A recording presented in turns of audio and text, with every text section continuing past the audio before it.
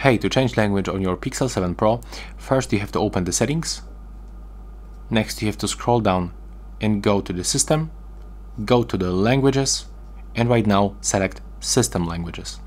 And right here, if you want to add additional language, tap right here, and we can select, for example, Espanol. So the Spanish is right here. For example, from Spain. And right now, if you want to set this language as a main language of your device, you have to click on these two lines and drag it to the first place.